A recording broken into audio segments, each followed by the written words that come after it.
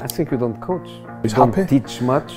It's about being happy, and it's about creating an environment by the tactical point of view, by the idea of football where the player can show the best. I think Madrid for him was a little bit of a transition. In Madrid he became more the goal scorer that he was for the rest of his career. In fact, probably was the first time he played a big match as a striker was Real Madrid-Barcelona in a final, in a cup final, where he scored an amazing goal with an amazing header on extra time.